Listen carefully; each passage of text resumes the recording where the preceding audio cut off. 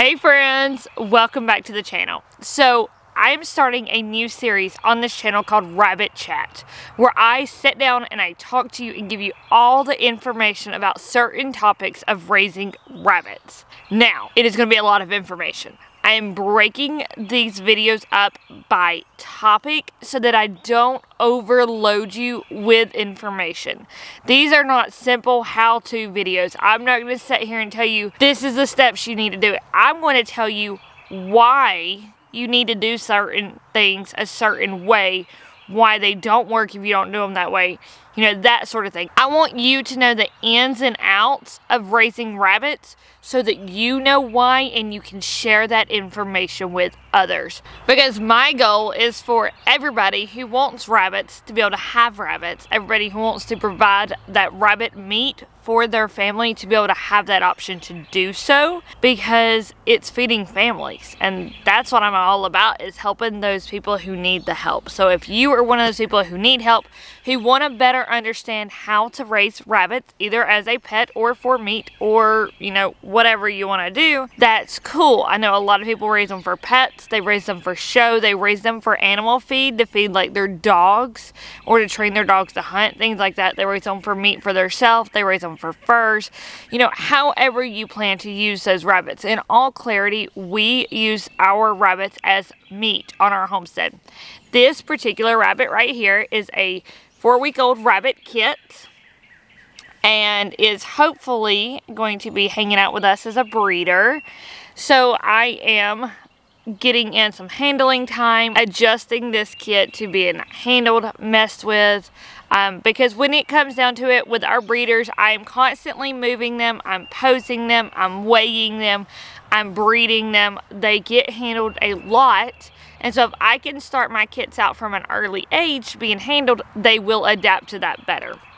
But I digress. The topic of today is not on handling kits. The topic of today is on breeding rabbits. So who can breed? Technically, any domesticated rabbit can breed with any domesticated rabbit as long as you have a boy and a girl, regardless of their breeds. Now, the caveat is you do not want to breed something like a Flemish giant buck to a Netherland dwarf doe, because Flemish giant kits are going to be bigger than Netherland dwarf kits, and so, you know, it's just a bad combination. Keep your rabbits relatively the same size. Now, a Netherland dwarf buck can actually breed a Flemish giant doe. It has been done before. I don't recommend it, but it could happen. So don't think just because your buck's a whole lot smaller than your doe that they can't get the job done, because they can. Now, another thing you need to remember is I said any domesticated rabbit can breed to another domesticated rabbit. A wild rabbit or a wild hare cannot breed your domesticated rabbits. I want to say they cannot breed your domesticated rabbits. Wild rabbits and wild hares are a different species than our domesticated rabbits. This cannot breed with a cottontail. Regardless of its age, regardless of if it's ever bred before, it cannot breed with the cottontail rabbit. So in the history of rabbits, our domesticated rabbits actually come from what is now known as the country of Spain. Spain got its name from rabbits. Originally, it was known as the land of rabbits. And when it was first discovered by Phoenician sailors, they named it after rabbits. The Romans carried over that name after rabbits. Eventually, it translated and got passed down, and it became Spain. But that is not the name that it was originally named. But still, Spain is a shortened version of the original name it was given, which I cannot pronounce because I don't speak those languages. But it translated from rabbits, so Spain was named after rabbits. And that's where our rabbits originally come from. They went from Spain to southern France, where they were domesticated by French monks and bred for rabbit traits. And some of the breeds that we know today started out there. They then moved throughout England, were spread, were raised by nobility and those who were wealthy. They were not raised by common folk because they were seen to be a wealthy person's meat or hobby, where they were bred for different traits and fur qualities and things like that. Eventually, they were imported into the United States after it went through the colonies and everything in 1890. And from there, they have spread through being bred as hobbies, as meat, as furs, things like that.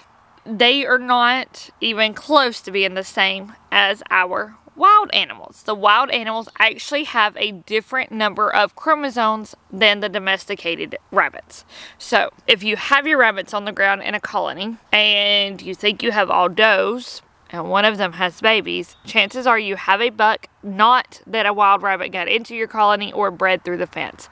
I've gotten that question before, so there is your answer. They can't breed. Now, it has become fairly commonplace that people will let their domesticated rabbits go thinking they're going to live a happy, healthy life in the wild, which is not going to happen because they don't have the instincts to avoid predators.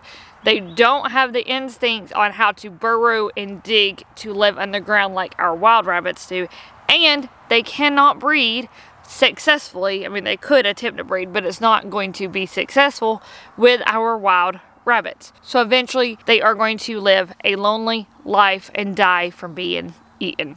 Rabbits that you see that are domesticated rabbits that are let loose in the wild are not wild rabbits, they are feral rabbits, and they can breed with your colony. So if you see a rabbit like this, white fur, red eyes, running around your property, that was a domesticated rabbit. This rabbit type, it's called a red-eye white, is not present in wild rabbits. They don't have the genetic to make up this coloring. So this is obviously a domesticated rabbit.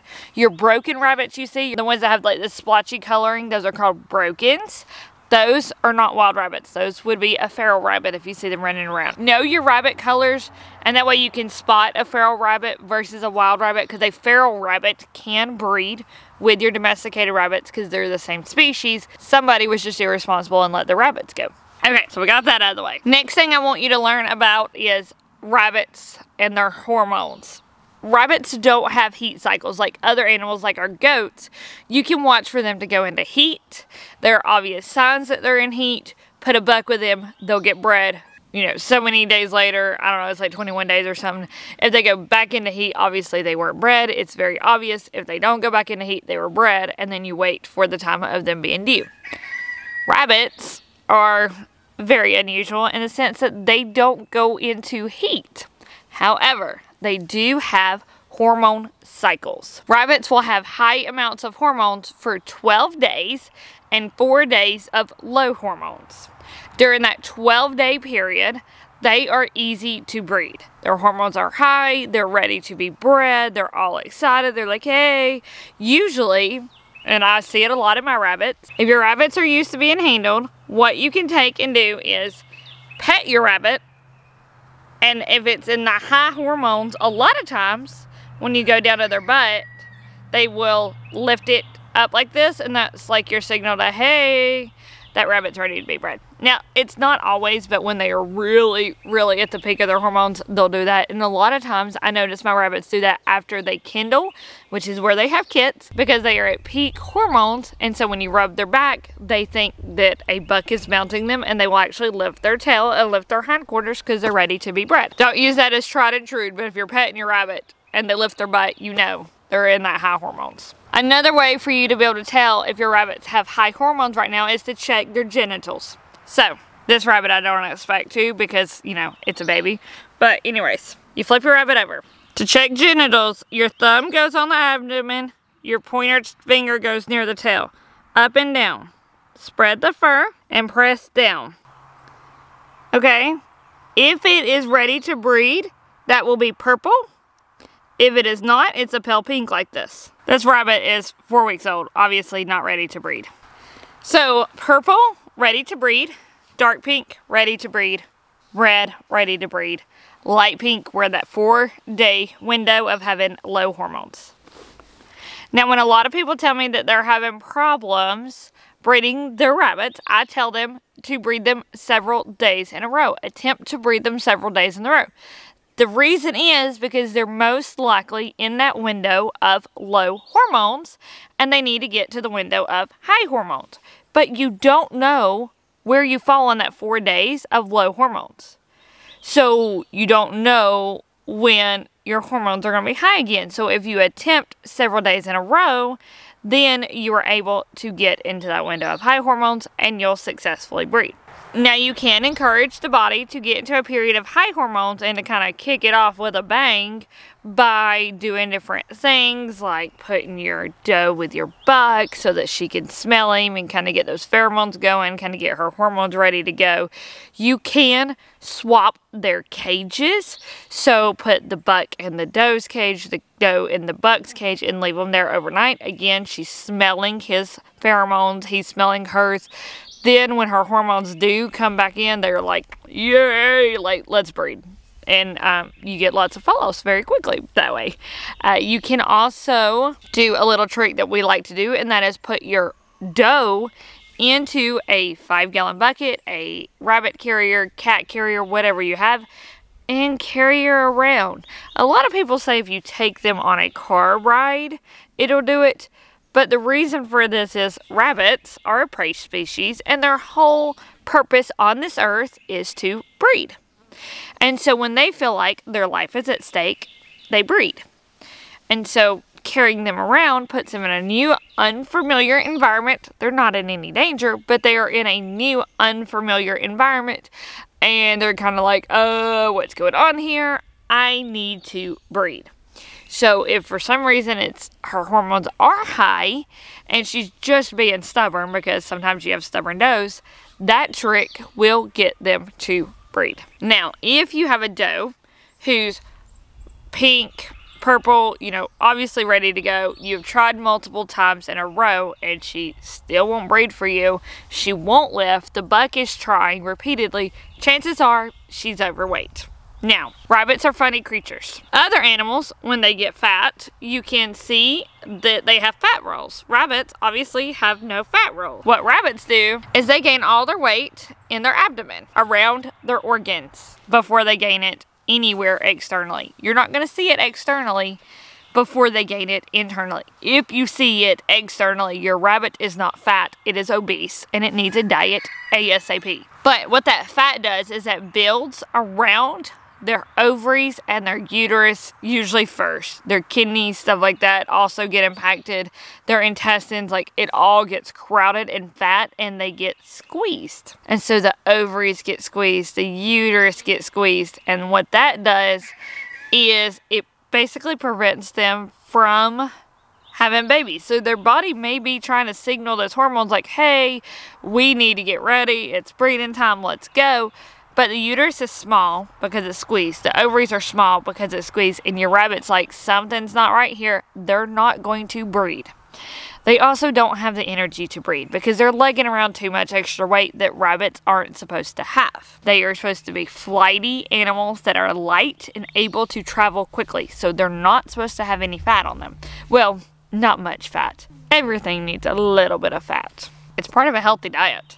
We don't free feed any of our animals, so that limits that risk for us. Additionally, we feed a whole foods, our natural based diet, so we have less fat in our diet, so our rabbits have less of a risk of getting overweight. Okay, so we have covered wild rabbits and domesticated rabbits can't breed together. We have covered hormone cycles in rabbits because that's fairly important. We have covered checking genitals to see if they're in heat and petting rabbits to see if they're in heat. And we have covered that rabbits of any size technically can breed together. Just be careful that your doe isn't like super small compared to your buck. Now, some common occurrences you may have when you breed your rabbits. First, and you've probably heard this many, many times, you always take your buck to your doe. Why is this? In other species, a lot of times, the male is the one that is territorial. They're always defending their territory, stuff like that. In rabbits, the female is the one that is territorial and defending her territory. So, she wants her space to be her space. She's got it set up the way she wants. If you put a buck into her space, she's going to try to defend it. She may attack him. A lot of times they will attack them. And they could injure the buck. They can even castrate the buck. Additionally, the buck goes into her space. Well, now he's got all these cool smells around him. And he's sniffing and sniffing and sniffing. And he's not getting the job done. Instead, if you take the doe to the buck, that puts her in an unfamiliar surrounding. She's not territorial.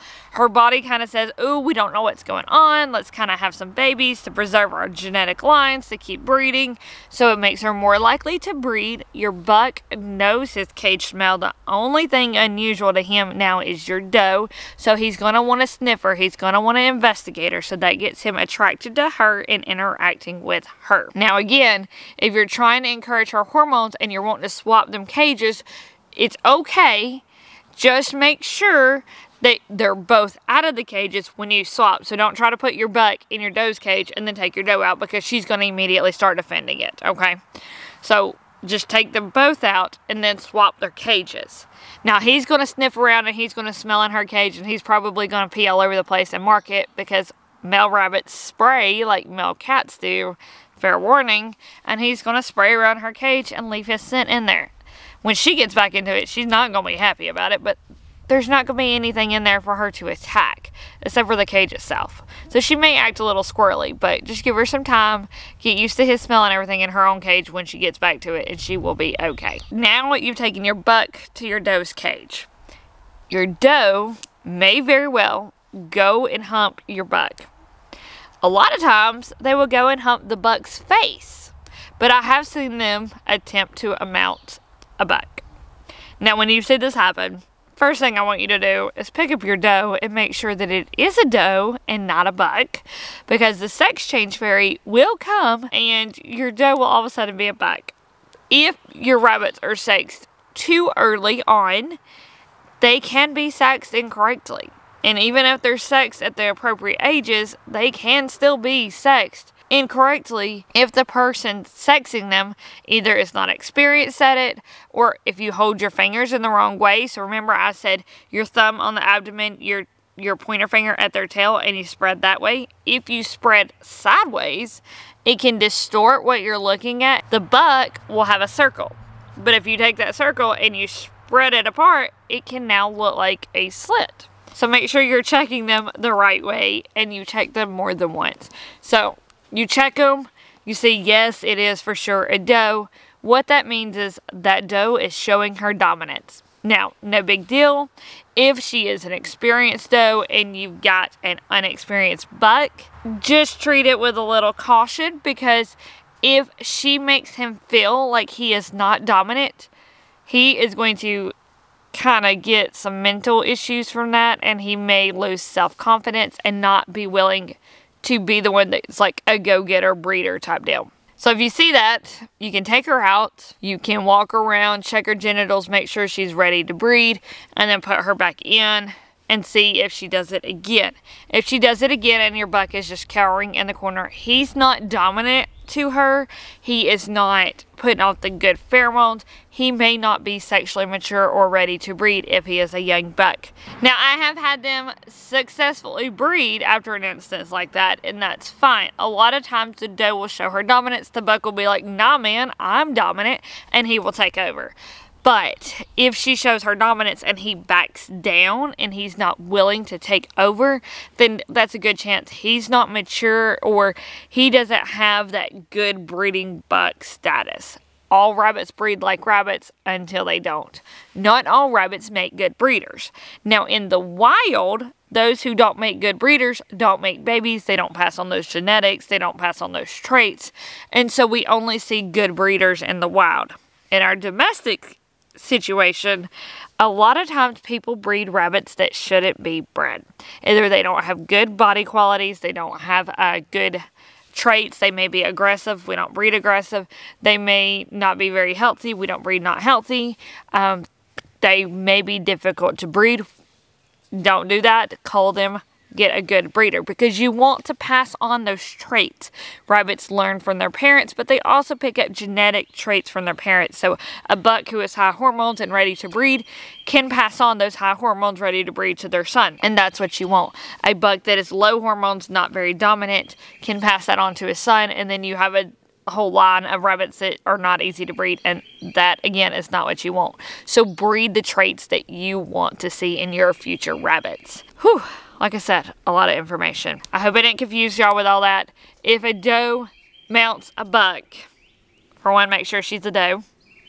Two, see if the buck backs down or if he's going to take over for your doe. If he backs down, probably not the best breeder, or he's too young to breed. So you can hold off, hold him back for another month and try again. Or if you know that he is of maturity age, or somebody tells you he is a proven buck, which means he has successfully bred before. Again, don't mean that they're a good buck, but they have bred before. They kind of know what they're doing. You can take your most experienced doe and pair her with that new buck and kind of teach him the ropes. With a new buck, always try to take an experienced doe who is at a high hormones, who's showing like purple or pink genitals, ready to breed, and put them together, because that automatically gives him that big hormone smell. He's like, oh yeah, this is getting his hormones going. He is going to immediately start off dominant, hopefully, mount her, breed successfully, and when he realizes that, he gets his confidence grown, and he's more likely to be a successful breeder. When you're putting two newbies together, so a new doe and a new buck, they don't quite know the ropes, nobody knows what's going on, and so they can both just not get the confidence they need. And while it sounds crazy that rabbits need self-confidence to be breeders, I mean, they have brains too. Like, we all kind of need to put our self-confidence out there to be willing to take that next step. And with rabbits, it's the same. So, confident bucks are the way to go. It is hot out. That's one of the reasons we're starting the series. It's kind of a little hot to be out in the middle of the day working with my rabbits, working with my goats, things like that. So I have a little bit of free time in the day, in the few hours where it is like the hottest, to sit down and talk to y'all. And so that brings me to the topic of breeding rabbits when it's hot. Now, our great rabbit friends come with a fur coat. This means they do better in the winter, in the cold, than they do the heat.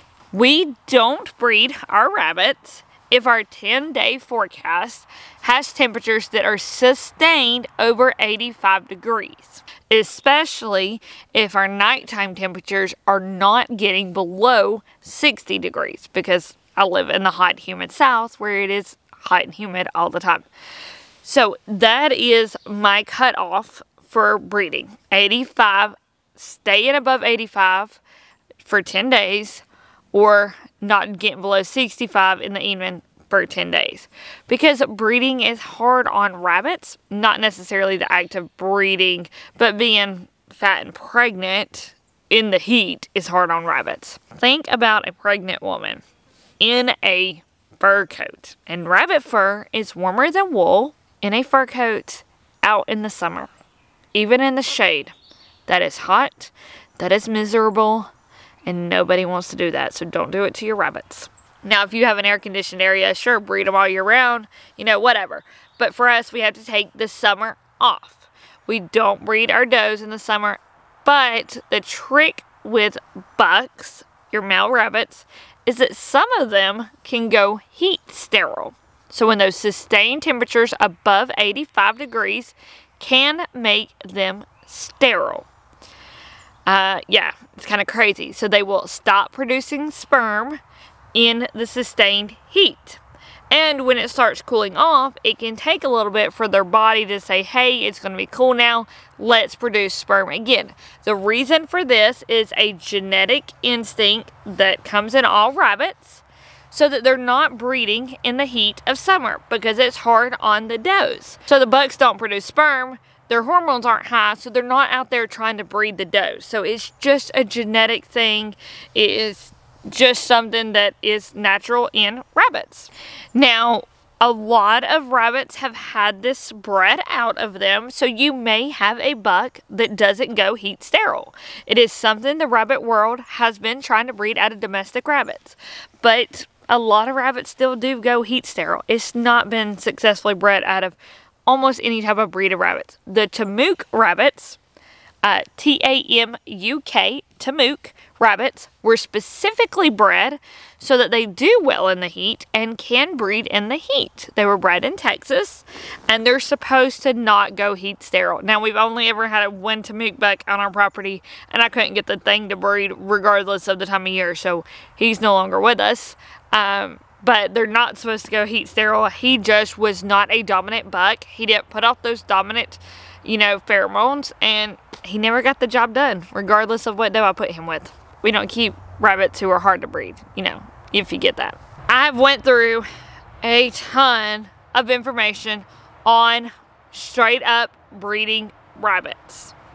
There are a lot of videos out there that are how-tos on how to breed rabbits, and we do have a video out there from our very first time breeding rabbits called Breeding Stubborn Rabbits, and we had all kinds of issues, and I did a ton of research then trying to figure out how to get my rabbits to breed because they were new. I didn't know what I was doing, so it was a whole big hot mess, and they were stubborn and I was stubborn. Eventually we did get them to breed, and we got kits out of the deal, but I videoed it and it was a hot mess. So you can always watch that, but there are lots of how to breed rabbit videos out there, and then when the temperatures cool back down and I can breed again, I will create my own how to breed rabbits video and give you lots of tips and tricks and show you how we go about breeding our rabbits. But our rabbits are bred now, and those are going to be the last rabbits bred for the year because it's getting too hot. Yeah, sorry. This will hopefully be one of the ones I breed this fall. Oh, one thing I didn't cover before we go. What age can you breed rabbits at? Now, this rabbit is a New Zealand rabbit, and New Zealand rabbits start reaching sexual maturity at 4.5 months old. Now, a lot of rabbits will reach sexual maturity at about 4.5 months old. Your smaller rabbits, your standard rabbits, your New Zealand rabbits, Californian rabbits, Rex rabbits, things like that. They will reach it at 4.5 months old. A lot of people wait till 6 months to start breeding their rabbits, and that's generally the method we have used in the past is 6 months, because I know they are sexually mature by 6 months, they are at a good size at 6 months, and they should be ready to breed. However, I have done some research into it, and I know from reading research and reading studies, the Tamuk rabbits were bred as part of a breeding program, and they began breeding them at 4.5 months old and found that to have the best results. So this fall, I'm going to test breed some 4.5 months old and then test breed up and see how we do.